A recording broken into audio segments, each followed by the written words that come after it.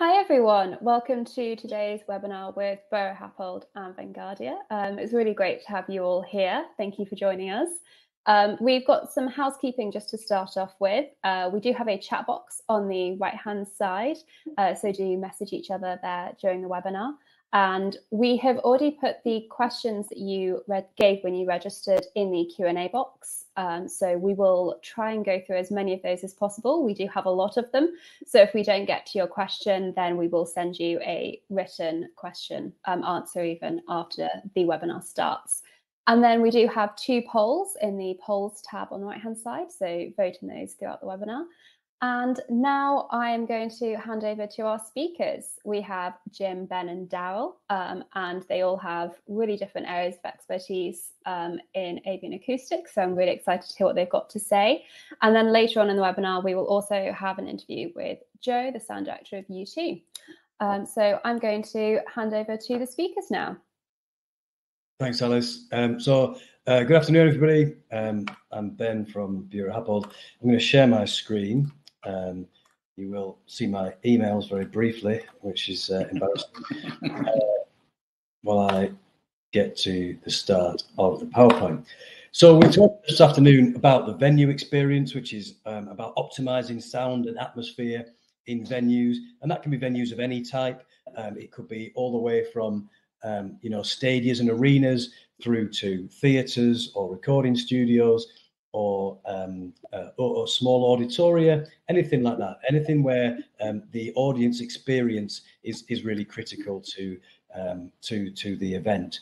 And unfortunately, you're going to have to put up with me first, I'm afraid, and I'm going to talk a little bit about physics, so apologies for the kind of back to school nature of the first few slides. But what I'm hoping to do is give everybody a very, very high level grounding in the phenomena that we look at when we're designing venues, which will hopefully make it easier to understand some of the really exciting projects that my friends Jim and Daryl are going to come on and talk about in a moment.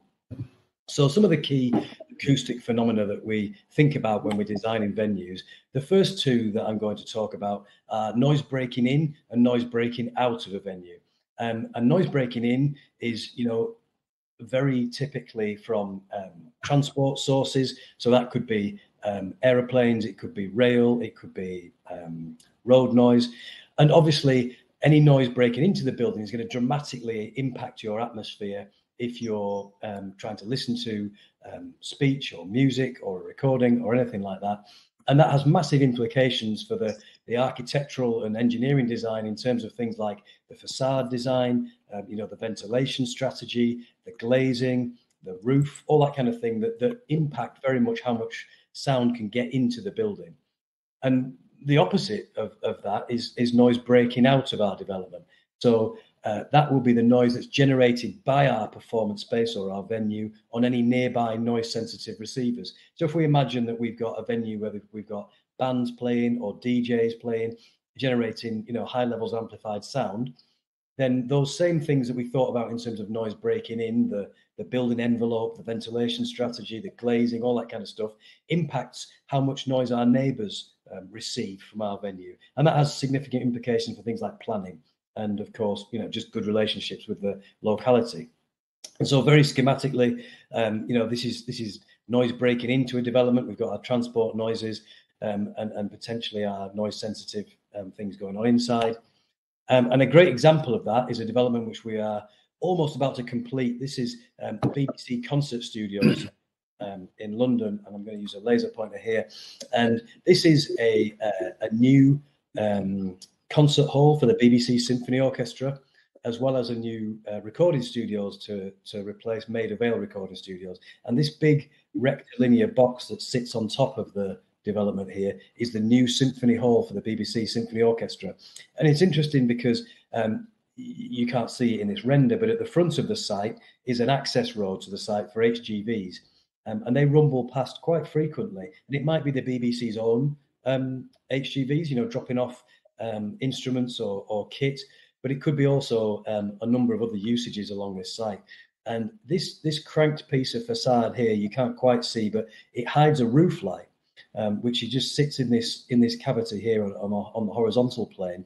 And that's really, really interesting because it's very unusual that concert halls have windows at all, because they represent an acoustic weakness in the elevation. And of course, if you're recording, a piece of classical music and you can hear an HGV going past, then that completely ruins the recording. But the client was very keen on having a window in the development, because the orchestra can sit in the same room for maybe 10, 12 hours a day sometimes. And if they don't have a sense of the passing of time, it's a really difficult thing from a sort of health and well-being perspective. So what we ended up with here to stop the noise breaking in from the HGVs through the window was an enormous, completely unique piece of glass, basically, that's about 1.5 meters thick. And I went to see it being tested in Germany, where it was being built, and it's quite a thing. In terms of noise breaking out, then schematically, again, we have our entertainment noise, a drummer, or possibly building services noise located externally, and that's impacting on our nearby noise sensitive receptors. And what that, an example of where we've designed that out in real life is, this is the factory in Manchester, which is a big kind of warehouse venue type project. And this external elevation along here divides the warehouse venue from some residential apartments, which are really quite close. They're about 20-30 meters away. And so this is a double skin facade. And one of those skins is precast concrete sitting on an array of rubber springs that allow the concrete to move actually in 4 directions, north, south, east, west kind of thing.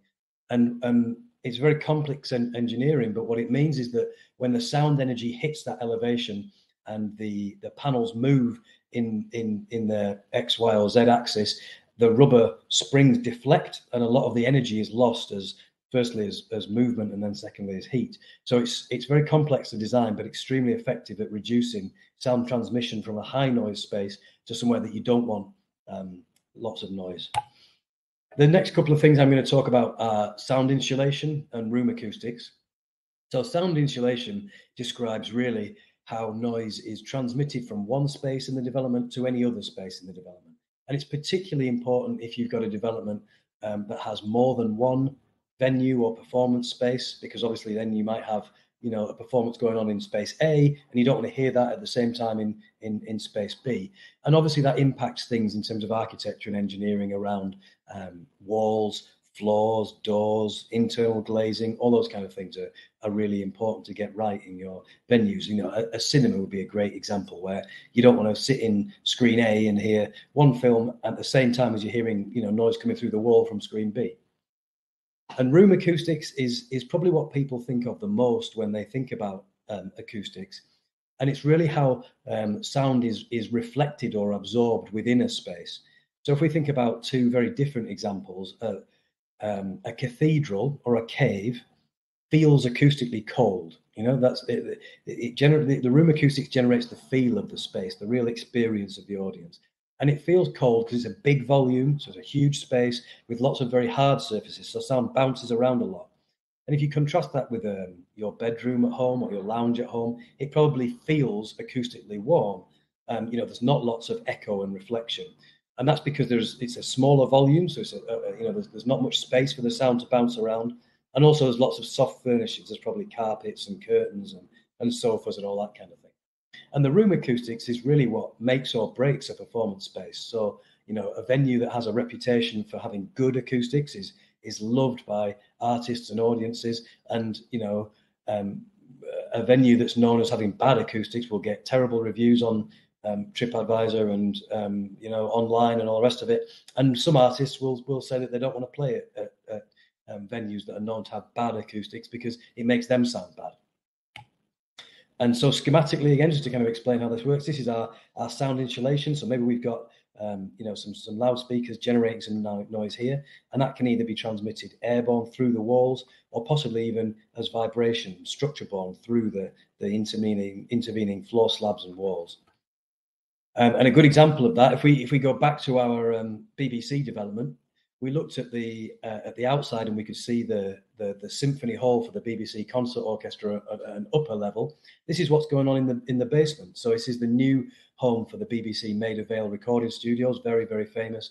Everybody from the Beatles through to Amy Winehouse has recorded at Maida Vale. And this development is the new home for that setup.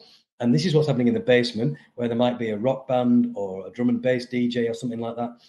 And they might be practicing or recording at the same time as just above them through this soffit here, the BBC Symphony Orchestra might be recording a piece of classical music. So we can see that the criticality of the structure that divides them is really, really high, and it has to be thought about very, very carefully. And in terms of room acoustics, schematically, if we imagine that this is our audience area and we've got a performer or a speaker at the front here, what we really want is for the audience to hear as much as possible sound which arrives to them what we call direct. And that means that it hasn't been reflected from any walls. And it means it's the clearest sound because it hasn't been subject to any reflections, and therefore there are no delays between or there are minimal delays between the presenter or the performer speaking or making sound and they're arriving at their ears. And the thing that we really want to avoid is sound which goes the furthest distance in a room and then bounces back to the people which are furthest away from that surface. So in this case, we might make the rear wall, the one that's shown blue here, as a sound absorbing surface, which prevents the idea that the sound might bounce off it and then eventually arrive at this person here very late, because that will confuse her ability to hear what's going on. And in a performance setting, that looks something like this. So we've got our performer at the front here, who's playing his piano, and the direct sound that lands on those audience members right at the front of the development will be really, really clear because it's not been subject to any reflections.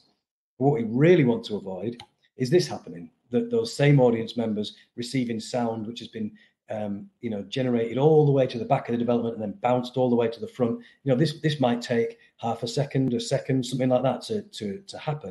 And what it means is that they will be hearing an old note, if you like, at the same time as a new note, which really, really blurs the performance and makes it very muddy and unclear. So what we might do in support of that is make these very far away surfaces possibly sound absorptive to stop that happening. And a good example of where we've done that kind of thing, this is Home in Manchester. It's a kind of multifunction development. This happens to be a sort of reconfigurable theatre. It's a proscenium arch theatre, which has what we call a variable room acoustic setup, which means that there are motorized banners that sit in the ceiling. And when you press a button, these banners basically unfurl. If you imagine like a fabric flag that drops down, like a large fabric flag drops down, and it introduces that soft element into the space. So when the sound hits the banners, some of it is absorbed. And with the press of another button, they roll back up and the room acoustics are totally changed. So it makes it appropriate for different kinds of performance. It's very tunable. And the final couple of things I'm going to talk about from a physics perspective is building services noise and audiovisual and sound system design.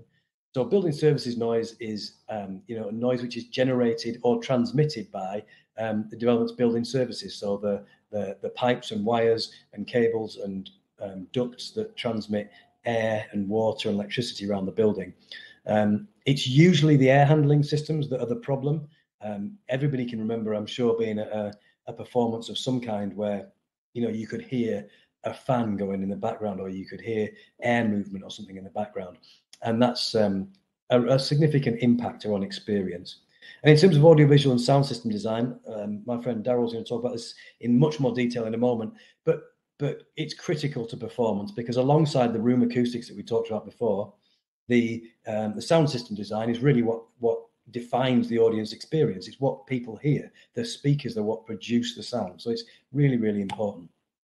And schematically, again, this is our building services noise generation, where our fan is generating noise here and maybe transmitting it to other parts of the development. And an example of where we've looked at designing that out of being a problem is the Spotify headquarters, both in Berlin and London. And this one is the Berlin one. And the Spotify wanted to use their main atrium as a performance space as well. So you can see there's a drum kit and stuff set up in here, but it's quite a highly, it's a dense occupancy space. So all of this is kind of informal work space, which meant that they were pumping in quite a lot of air into the space so that people could breathe and it didn't get stuffy and CO2 was controlled and all that kind of stuff. And we realized through the design that actually They were pumping in so much air that people were going to be able to hear the fans and hear the air movement even when there was a gig going on. And so we introduced a kind of bespoke set of attenuation measures, which meant that the sound level from those fans was brought right down. And that's it for me. Hopefully I didn't kill you to death with deadly physics. I'm going to hand over to my friend Jim. Good afternoon, everyone. It's Jim Griffiths, Vanguardia and Buro Happold. Just a quick introduction. I've had 40 years experience in acoustics and sound, and I'm pretty well dealt with many stadia, arenas, expos, Olympics, theme parks and theatres. So I very much come at this from a practitioner point of view. Ben's clearly gone through some of the physics.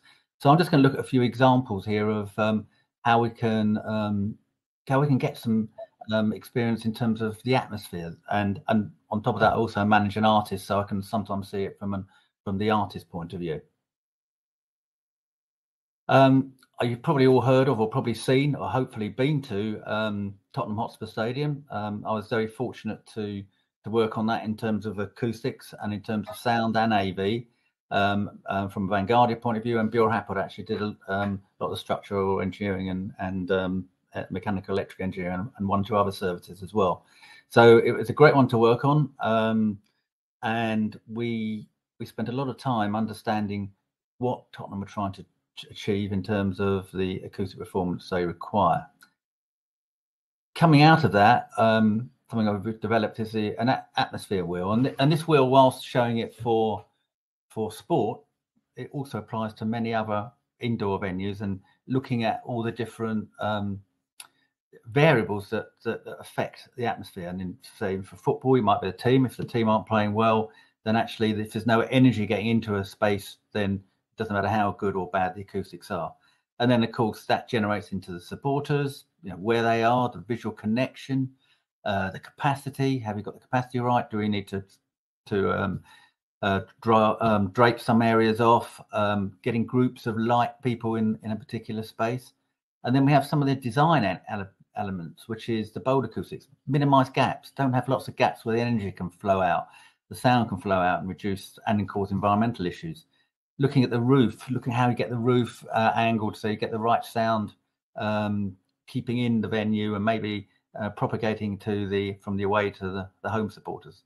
And also, a very important thing when it comes to football is the separation distance between where you are from the crowd audience to the actual view of the play, and getting close to the actual sporting activity. And of course, then we can use the sound system. We can use the sound system, how we build the whole venue, along with the screens as well, which is very important. And look at using it not just for public address announcements, but actually building the whole atmosphere. And we can do other techniques like convolving the sound and so on. So what I quite often get is the first thing to go into a stadium, an arena, a theme park is, the client might say, I want this atmosphere to be intimidating, and bang the desk when they do that. And that was from Daniel Levy. And then it's a matter as a sound acoustic consultant to understand what that means. How do we generate that brief into something, into reality? And we have British standards. We have what is intimidating one end, and it's the sort of design element come somewhere in between, and trying to understand what that is and how we achieve it. So I think Ben, as he mentioned a bit about reverberation time, we've got the short, where it's a dead type room, to the long reverberation, where you've got the lively acoustics. And also we've got to consider about the sound system and how that's got to perform. It's got to be intelligible for people, which is very important. And there's standards available for that. So on many venues, and we try and build a venue for both sporting atmosphere and also to achieve good sound quality, say, for a concert. And there's a balance, an optimum balance between that in terms of reverberation time, the design of the building, and whereabouts you put the sound system and the type of sound system you put in. So all those need to come into it to get a balance between sport and concert acoustics. So this is just an example here of, well, let's just put absorption across all the roof, and then we get reflections. And most of the reflections then actually just come back into the stand that you're generating the energy from. A better way, and something we did at Tottenham, for example, is you just retreat a certain amount of the roof, and therefore we got reflections then going to the upper and lower stand, and also going out onto the pitch. So you've got connectivity between the upper and lower stands, or you've got a connectivity with the players on the pitch. And if you do some other careful designs on the roof, you can get connectivity with the opposing supporters in the away stand. And this just shows the extent of what we did at Tottenham. You can see the sound system there, which is also an important part of the whole atmosphere. And then we have acoustic absorption at the rear, and then we have perforated panel lining, and then there's the opaque cladding right at the edge of the roof. One thing we use again from a practitioner point of view is does this really work? And at Tottenham we use an acoustic camera, which is a camera with 80 odd microphones, and you can actually take a picture of what the sound actually happens during a live event. And this was a Tottenham Chelsea game, one of the first few that was held in the stadium. And you can see how that's the big south stand where we had 17,500 supporters, and how the energy there generates from there and then is propagated down the pitch to the small away stand, as you can probably see right at the far, which is generating a certain amount of energy, but not quite in the same way as the 17,500 people. So it's a useful pictorial guide for maybe the client, for example, at the end, to show this is what we've done, and you know, hopefully it's worked. And I think anyone who's been to Tottenham will say that the atmosphere is pretty spectacular. Just saying about sound system, just a very quick comment. Sound system is incredibly important. We have four different types of levels of sound system, and this is some of the top end ones. This is at Wembley. More recently, we've got rotating delays, whereby you actually rotate the sound system depending on whether you've got a sporting event or whether you've got a concert event. When concerts come in, we rotate it so it's in line with the sound from, say, the end stage, or if it's an Ed Sheeran concert in the 360, which he did recently, then we leave them as it is or just slightly adjust them. At Tottenham, you can see it's not just about having bananas, as they call them, or line array speakers, but it's also about having the sub bass, so you get the impact. You get the impact for the players. What do they want to hear when they come out? And certainly there's certain things when I interviewed some of the players about them coming out, what they wanted to hear, and they expect a certain amount of energy as they come onto the pitch. So you need good quality systems to be able to do that. I've been concentrating much on outdoor, but there's a lot involved with indoor spaces. We've completed the Dubai Arena, the Coca-Cola Arena in Dubai, which has got its own sound system. It's got its own front of house concert sound system, and I think we're going to see more and more of that these days with sustainability and so on, and where you've got advantages that can match the acoustics of the hall, less time to install systems, and health and safety issues and so on. The O2 to the far right, we were involved with Buro Happold. In fact, Buro Happold were the engineers and obviously the acoustic consultants at the time. And that was probably a good start of some real high-end quality acoustics. At the bottom side, we've got there for the Dubai Expo, and there was an interaction between lots of different areas. So there was how you can generate different activities, different atmosphere in different parts of the building without having activity interference, and that's quite important in this particular aspect, so that one area doesn't affect another area. And one amazing project we're very fortunate to be involved with is the MSG Sphere, which I'm sure people have all read about and seen, going up in Vegas as I speak. And we've been looking at some very, very unique pinpointing holoplot speakers to pinpoint the sound into various areas and have a whole immersed sound. So that's one to watch out for. Just a final thing, just something that is important is having soundscaping, a bit like landscaping. How you can have the venue and have an acoustic motif, a sonic motif as you build up, and maybe as people come to the venue, they get a hint of the atmosphere, which you can drill through the speakers. Then you can get more of a glimpse of the atmosphere, building the atmosphere, till you get perhaps a partial experience of the event. And then as you go in, you get the complete sound experience. So you can build that, you can change that from day to night, maybe have different acoustic motifs depending on what's going on, the activity, and what time of day. So funny, I did an interview with a very good friend of mine, Joe O'Hurley. He's the 5th member of the band. He's the man behind U2. More experience than I have, with 45 years, pretty well been to every arena and stadium in the world. And I caught up with him last week just to do a quick interview. We would have had him live, but unfortunately he's with the singer as we speak. I think he's doing a book launch or something coming up. So he's very much tied up with Bono at the moment. So perhaps we could just run this. It's about 8-9 minute interview, and I just hope you enjoy it. Your time, Joe, and as you know, Vanguardia, they much look at projects from an end user perspective, not just this is how you put the acoustic treatment in, but what does it actually mean for the band coming in, the end user coming in, which is why we work with you a lot on you know, what's it like, is this right, what's it like for you coming in, will this work, and maybe you could just give a few examples of some of the arenas, for example, that maybe you've had experience with. Yeah, that's exactly it, Jim, and that's exactly why I got involved with Vanguardia all those years ago. I mean, it was quite basically to be a conduit in the context of being the end user and you know, experiencing the end user effect and stuff like that. It's the vital ingredient, I think, when you're sort of renovating something, or you're doing acoustic treatment, or you're engaging in a way that it's so important that you have the end user perspective in mind. Most arenas are built multi-purpose, multifunctional. So the concert industry and music industry is you know, is part and parcel of you know, the calendar year for that particular arena, whichever it is, because it's normally the sporting franchise is the anchor tenant, and you do end up, you know, going to a particular venue,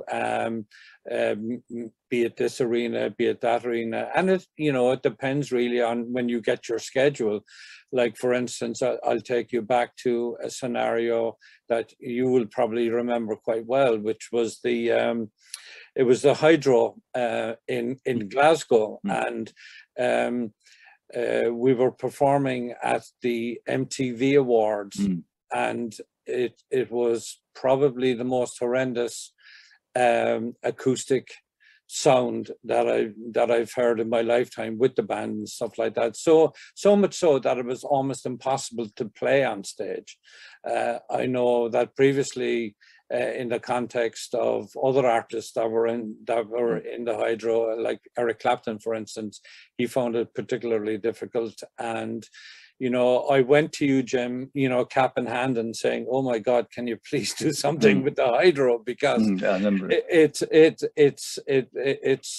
like in a very bad shape, you know. And I think Harvey Goldsmith's been back contacted me as well. I think one of his shows, I don't know if it's Rod Stewart or whatever, but yeah, and I mean, it was just, and that's just one, for instance, case in point. But I remember, like, quite a few years later, when I got my schedule in, okay, we're going to do this tour and this is what we're doing, and you immediately look at your venues, and you go down the list and you see Glasgow, and across from it you see Hydro, and it's an oh my God situation, because you go, oh, we're not playing there. How did we end up in there, you know? But again, having spoken with you, Jim, you told me about all of the acoustic treatment that was done. And, you know, I went and had like a pre-production visit there. And I mean, sonically, it was night and day, the change and the difference, the acoustic treatment. That's great. You know, I mean, it was just brilliant. Really good. You know, and there's other arenas that you know, that you've been involved in, like, for instance, when we get our date sheet again and you look at Paris and you see Palais d'Omnisport de Bercy, and you kind of go, oh my God, you know. And I mean, that's like was designed specific as a sports arena, like for ice hockey, for basketball, for everything. And a lot of music concerts ended up going in there, but they had to do something about the acoustics. And I mean, I was thrilled to know when Jim called me and said, oh, we're doing the acoustic redevelopment and redesign for probably the Omnisport de Bercy. I know it's called the Accor Arena, and U2, we had the pleasure of opening the new revamped arena. We had 4 nights in there, and it was a delight, Jim. I mean, it was absolutely fantastic. And I mean, the importance of acoustic design, concept treatment, and all of that sort of thing is such a night and day element in the difference between, you know, an artist going on stage in a proper acoustic environment. There's a certain air of being comfortable in your surrounding, and you get the best out of the arena, and you also get the best for your audience out there, because you know the acoustics are not going to be you know, very ambient and very reflective, and all of the things that are, you know, synonymous with arenas that are not designed specific for the concert music industry. You know, that's another one of them. You know, I mean, the London O2 Arena, Jim, I mean, that was a dream. And I mean, being involved with that for as long as I was, with every aspect of it, and you know, seeing that through from the very beginning. And the great thing about that is that, you know, that was a design build, and we were involved from the very start, which is the essential ingredient in moving forward with stuff like that. You know, and it's interesting that one we did, you know, as Vanguardia, and also Buro Happold, who now Vanguardia part of Buro Happold, also did all the structure engineering. So it's a good tie up for us. Yeah, absolutely. You can see that the combination obviously worked back then, and it's good to see that going forward. The combination is now going to be very proactive in future arena development. You know. Brilliant. And Joe, one thing I did realise about, you know, people look at it maybe getting the arena right for the audience, but it is also important to get it right for the artist. And, you know, the artists, when they first come in, when they're doing a rehearsal. And I know we've had examples at Wembley where we had to do something, Wembley Stadium, and I know there was at Staples early days with Bruce Springsteen. So it is important to think about what the artist is getting in rehearsals. I don't know if you've got any comment on that. Yeah, I mean, the vital ingredient really is to please the artist, and ultimately artists will find out how good, bad, or indifferent the venue is, or what the building is doing in the context when they do their sound check in the afternoon before their show that evening. And it's the thing. It's basically a decision-making process where the artist will turn around and say to the promoter, well, you know, the next time we're in London, we have to be in the O2 Arena because we're not going to play anywhere else. You know, or, you know, when we go to Paris, we have to be in the Accord Arena because we know the acoustics are really good in there.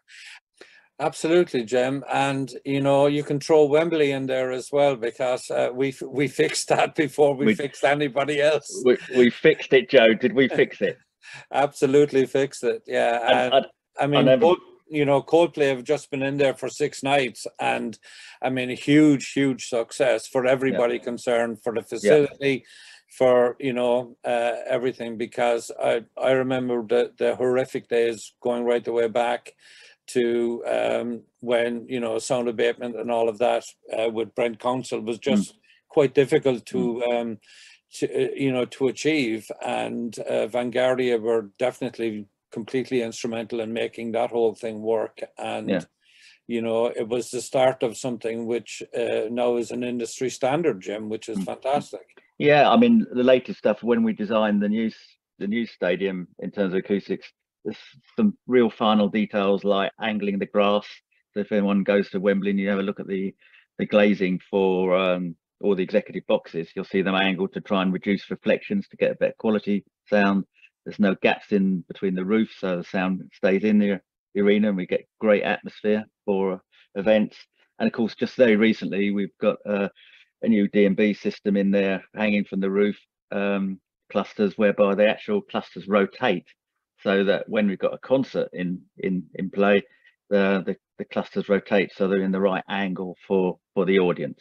So and Coldplay used that to great effect the other week. Like stuff in America and things like that. This new venue that's coming up in Las Vegas, which, yes, you know, the MSG Sphere, I mean, which will be like an absolute stunning venue, and looking forward to working there. Yeah, and that would be great, Joe. As you know, we've been involved as well. We've both been involved from different angles, coming in different, testing different systems.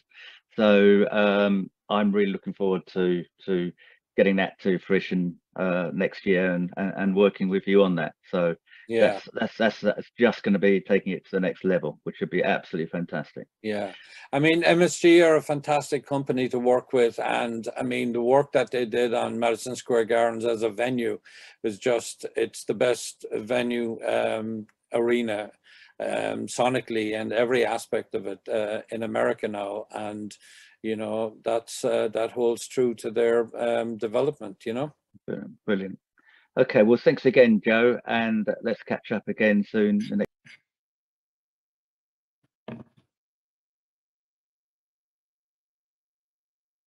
All right. Well, that was a great interview. Thanks, Jim.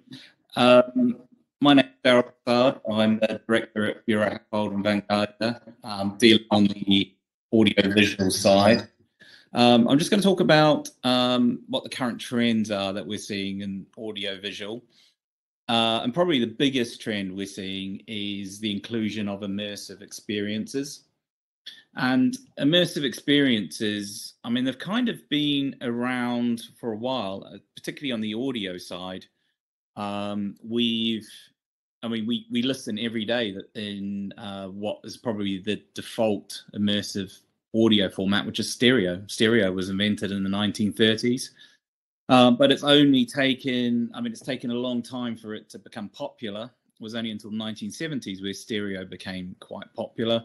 And that's now the default immersive audio format. But actually, as a format, it kind of really sucks, because ultimately it only works when you're on the direct center line between the two loudspeakers. That's when you only get the stereo and immersive effect. And if you go to a gig, it's impossible for everybody to be standing on the center line.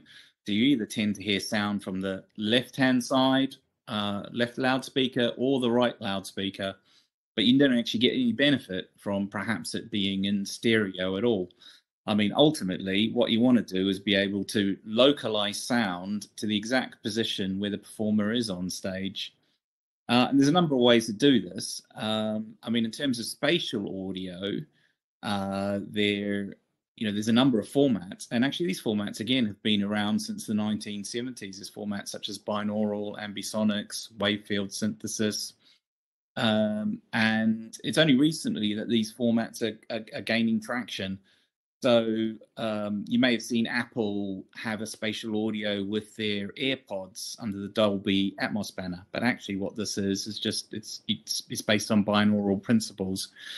And then there's manufacturers, loudspeaker manufacturers, that are doing a big push into spatial audio. So we've got examples of D&B Audio Technics Soundscape, like we have in the image there, Acoustics Alisa, and MySound SoundMap.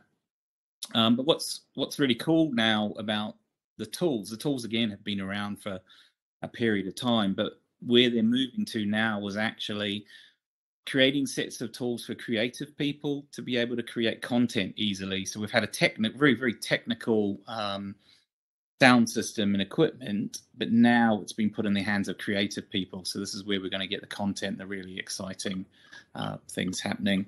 A great example of an immersive venue is Alternet. So we've been involved in Alternet, where we were involved on the acoustic side. But this is a fully immersive venue. It's multiple venues, 3 above ground, including a basement, more traditional gig-like venue. But these are full 360 immersive LED experiences. So there's LED on all 4 walls and the ceiling. And as you can see in the image, the whole facade can open up to inside and outside. So there's actually external LED, so they can do advertising, show things on the outside of the building. On the inside, there's a full immersive video experience, and to couple that, there's also a full immersive audio system in there. Now, these venues have been built with no specific stage position and no specific way to set these buildings up. It's literally just a blank canvas for creative people to come in and create shows around bands, gigs, absolutely anything. So it's going to be truly exciting to see what people actually come up with and how they figure out how to use this space. Yeah, I suppose what we're seeing also is a kind of a step change in loudspeaker technology. So there's a couple of companies out there that are producing what essentially are called plane wave loudspeakers. So there's Holoplot and EDC Acoustics. But what they are is they're loudspeakers with a huge number of individual drivers in it. So in the case of the image we're seeing there's 96 individual drivers in one loudspeaker box, and each loudspeaker box can be arrayed to make bigger and bigger loudspeakers. But each loudspeaker is driven by its own individual amplifier channel and its own individual DSP. Now, these loudspeakers are kind of really can only come around because of the drop in cost in processing and amplifiers. But when you've got 96 different drivers on a loudspeaker, you can do some quite cool digital processing to be able to send sound where you want it. So you could beam individual sounds to different areas of the auditorium, or you can shape that sound. But what it really does is give you complete control of where you send sound. So then you can create special effects, you can create spatial audio, you can give people that immersive experience. And obviously one big project where the Holoplot system is going in is the MSG Sphere. The MSG Sphere, obviously the first one's been built in Las Vegas and the second one to be built at Stratford out in London. And, what we have here is the largest and the highest resolution LED screens on the planet. There's nothing bigger and nothing with the highest resolution. But what's really been really interesting and really clever is actually the LED screen is acoustically transparent. And so those Holoplot loudspeakers are actually going to sit behind the LED display. So you're actually not going to see the loudspeakers. So the loudspeakers will be invisible to you, but there'll be this ability also to throw this 3D immersive environment. So not only are you sitting in the middle of a giant LED dome, you're also sitting in the middle of a giant immersive loudspeaker experience. And it's going to be truly unique. Of course, the big thing is that there's no content to put on a display like this. So obviously MSG have had to create the Sphere Studios, which is a place where people can go and create content for this space. And it's also been announced that U2 will take up the opening residency at the MSG. So obviously we had a great talk from Joe, and we really can't wait to see what Joe's going to put on in a venue like this. I suppose the next big thing is really about the fan experience, about engaging with the fans and creating more of a venue and an event and an experience for fans. So what we're seeing with venues is that there's a big focus not only in the audio and the sound system and the video and the LED experience, but also lighting as well. So nowadays it's expected that there'll be a rich multimedia experience in venues, and many venues are upgrading their sound systems and digital displays to sort of meet what the fans' expectations are. And also the venues, today need to be really flexible. So you might design a venue one day for a certain intent and purpose, but when they actually get to use it, they find out that, hey, a corporate wants to hire the venue and use it for a different, hire the venue for a corporate function, and then all of a sudden it's a different usage, and you have to change that venue around. And so, in some ways, the use of digital displays and advertising opportunities are great for a venue. One day it could be a football stadium with the football club branding. The next day it could be branded for the corporate event. The next day it could be branded for the band or whoever's playing the gig. So digital displays give a great opportunity in terms of flexibility of how they can quickly change the look and the feel of the stadium, branding, advertising. And of course, the big thing behind it is it actually creates revenue generation opportunities and sponsorship opportunities. So here we've got, this is Tottenham with a Lady Gaga concert. And then on the next slide, is just an example of the sort of displays out in the food and beverage area. So again, the football branding's gone, the food and beverage branding's gone, but what we have is Lady Gaga branding for the event, but also some advertising for upcoming events as well. So the next, I guess the next big thing we're also seeing in terms of venues is, the creation of the app. And the app is great for many reasons. It's a place where you can incorporate your ticketing, so you can have your ticket on the app. It's a place to see and understand what food and beverage opportunities there are. There's opportunities to pre-purchase food and beverages, pick them up at half-time, things like that. Retail and merchandise. So these are great in terms of revenue generation. There's also other things you can do, obviously information about the venue and what facilities and offerings there are, but also it's really useful for people who are perhaps visually impaired, so they can actually understand the venue and understand how they get around the venue before they arrive. And there's also opportunities for branding, partnering with Uber or things like that in terms of avenue and revenue generation. But whilst venues say, yeah, hey, I really would like to have an app, it's actually quite difficult to implement. I mean, what you're talking about is taking APIs from a variety of different providers and putting them into the one place. And so someone's got to develop that and support that continually, because these APIs change over time. The other thing is you actually need the infrastructure in the building to support the app. So you need decent 5G or you need decent Wi-Fi coverage. So you've obviously got to put that infrastructure in to support the app. But if you are putting in decent infrastructure, say 5G or Wi-Fi, it actually opens up lots of other opportunities. So there's been lots of big trials in terms of broadcast over 5G. So 5G is a very wide spectrum, but you can actually license parts that aren't used by the cellular network off the telecom providers, and you can then broadcast audio on it. So if you don't have broadcast infrastructure, you can then buy it and have it wirelessly. The other great thing that is, it was a pretty cool product from Sennheiser called Mobile Connect, but it's the next generation of assisted listening. And that goes out over Wi-Fi. So if you've got the Wi-Fi infrastructure, you can have some really good things for people who are hearing impaired. You can have multiple channels of audio, and also the ability to kind of tailor the sound to meet your hearing impairment. So if you need to filter out low frequencies because they affect what you hear, then you've got the ability to do that. The other big thing, is sustainability. I mean, it's a hot topic for our clients, but it's also a hot topic for us. I mean, it's at the forefront of our designs.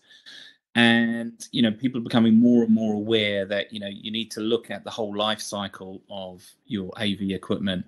So that is, it's where the materials come from, how they get to you, what's the packaging. And then when you've actually got those pieces of equipment, the big thing really is the energy consumption and how that has been used and how much power you've been using, and can you switch that thing off when it's not in use. And then, of course, the other thing is you've got to look at it at the end of life of that equipment, what do you do with it? And hopefully you might be able to sell that onto the secondary market, but actually, can you recycle it? Can the components be broken down? Is there a scheme to actually take those products back and dispose and recycle of them sensibly? Control rooms are another big thing we're seeing in buildings. Lots of buildings do have control rooms, but they've always been an afterthought. They've always been, well, here's a room, here's a bunch of different workstations. Let's shoehorn that into the room. But now people are realizing that actually the control rooms are They're obviously a hub, life safety, crowd management, fire type of place. But also there's things like for food and beverages, like how big are my queues? Do I need to put more staff on? Have we got enough food provision? So it's all about making the building work more efficiently. And of course, if you design it in from day one, you can have much better infrastructure. You can use less screens, less displays. They can be more flexible. They can show multiple sets of content. And so now people are becoming aware, actually, you have to put a lot more thought into control rooms to operate a building.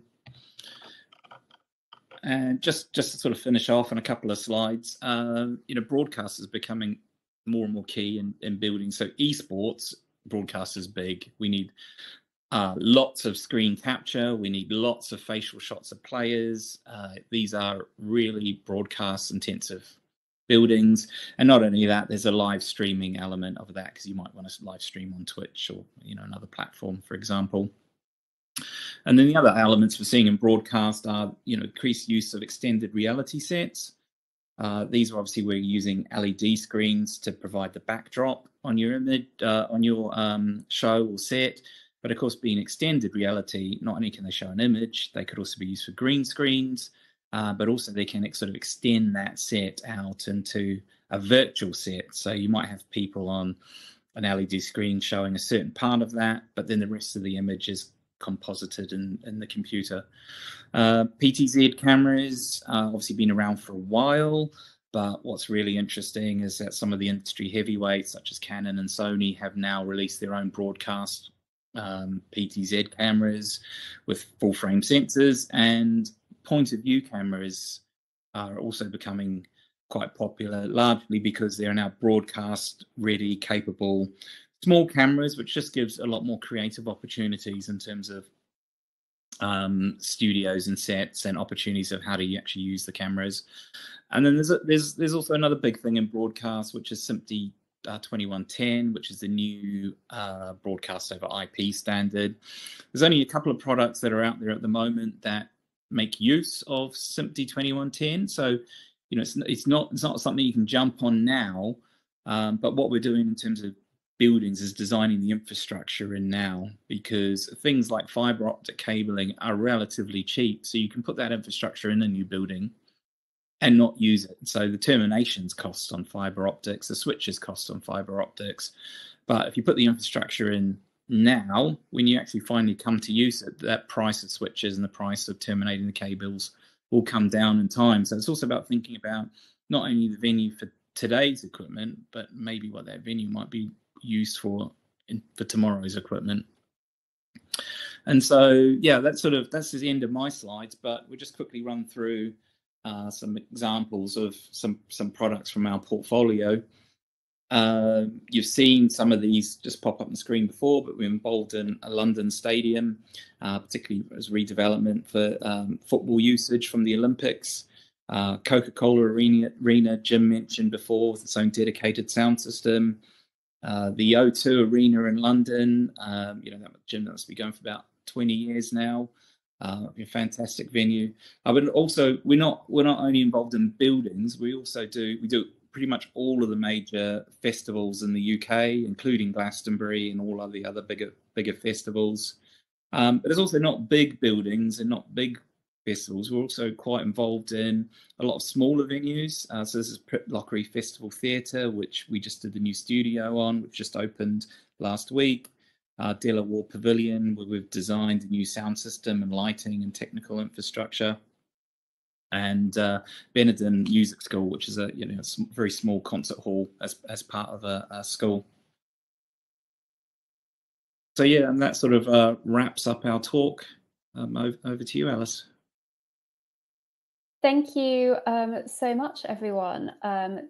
That was really fantastic. So I'm just going to make sure everyone's got their mics on. I think they do. So we have about 5 minutes for some questions. So I will get started. In an old, larger venue with odd structural elements, how can you ensure all the audience are having the same acoustic experience? Shall I? I'll tell that on us. So interesting question. And maybe the counterintuitive answer to that jumps to my mind is that actually odd structural elements can be beneficial to the audience experience, because what if we think about the room acoustics that I spoke about at the start and Jim mentioned as part of his presentation, what we really don't want is lots of very flat vertical planes which reflect sound, because what can happen then is you can get sound bouncing between various elements that then adds to that confusing effect that I spoke about. And that actually, if you've got odd structural elements, whether you've got structural ties, or you've got columns or beams or boxing out around those things that sticks out and creates an uneven surface, actually what happens is that when the sound hits that surface, it might bounce off in all sorts of odd directions rather than being reflected straight back onto the audience. So actually odd structural elements is not necessarily the worst thing in the world, and uneven surfaces in particular are good at scattering sound all around a venue and actually making sure that everybody's exposed to the same level of sound intensity. So depending on how that looks, not necessarily the worst thing in the world. No, and I think also, and if I just jump in, now that we've got some incredible acoustic modelling techniques, so on an old type venue with we can now look at the acoustics and also the sound system design, so which can give us a very good indication of how to get a very good acoustic experience. So I think the modelling techniques now are so sophisticated, and exactly. With the job, Dave Parsons, who's working for us on the Coco Theatre, which people probably know, the Camden Palais in the old days, which again is it's been retrofitted to its old glory, and I'd urge people to go there and listen to the sound and acoustics there. Yeah, I think you're quite right, Jim. I mean, I was involved in the recent new sound system at the Royal Albert Hall, and part of that was to actually look at improving the acoustics in the building. But because it's a Grade 1 listed building, we can't actually touch the building and the infrastructure, and to perhaps, correct some of the acoustic characteristics in there. The only way that we could improve the sound in there was the sound system, with a carefully designed, well thought out sound system. And they've taken something that was a building that the people used to complain a lot about the sound, to something that now people praise the sound. And of course, that was just done from a sound system point of view. Fantastic. Thank you, everyone. So the next question is, how do you see workflows in content creation changing for immersive audio? Oh, right. I could probably start on that one. And I think I touched a little bit on this, but what we've had immersive experiences or immersive video and immersive audio things for some time. But the thing is, they've sort of been quite niche markets, and they've always had to be, you need quite technical people to be able to operate and understand and set up these sorts of things. But what's happening now is the companies are now, they've kind of got that technical side quite established. But what they're now doing is developing the tools to put in the hands of creators.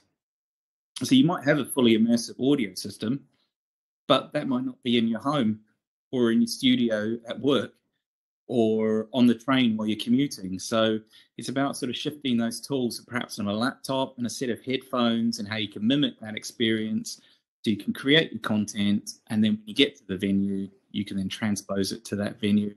And there's big things like a lot of the loudspeaker companies have plugins to like the Digico mixing desk. So you'll be able to operate the spatial audio from the mixing console, and you don't need sort of third-party hardware or additional screens, etc. So it's about really putting it in the hands of creators rather than the technical people. Fantastic, thank you. And I think we've got time for one more question. So what is the main acoustic challenge you come across frequently in venues, and how can designers minimize it when building a new venue? Jim, do you want to go first? Yeah, okay, yeah. What are the main acoustic challenges you come across? I mean, the main acoustic challenges, I think, are what I described earlier, is about getting it right for sport, getting it right for clear and intelligible announcements, and getting it right for music. And I think Ben showed about having the last thing you ever want to do on a venue that's going to be used for music is hearing an echo, a long delayed reflection. And if you hear that, you know, everyone wants their money back, or in certain places. So get it right. Consider that if you might design it well for sport, but consider that you might be putting a very large sound system down one end of the building and throwing sound into the other part of the building, and therefore it's a huge consideration to consider. Yeah, I've got another slight take on that, which is being involved in the design process with this. You'd think that in a lot of live music venues that acoustics is would be the number one priority, but when you're talking about adding sound or acoustic treatment over hundreds and hundreds of square meters, the cost adds up. So quite often you get, getting this sort of value engineering type scenario, but it's something that, if you've got a music venue, you need to think about the acoustics. It's really, really important. It's a big part of the show. So you've got to get the acoustics right. You might have to spend extra money just to get that really great venue. And we heard from Joe earlier saying he only wants to play in venues that have good acoustics. They don't want to go to venues that they know are bad. Mm-hmm. And I think that's the same for a lot of performers and also a lot of the audience members as well.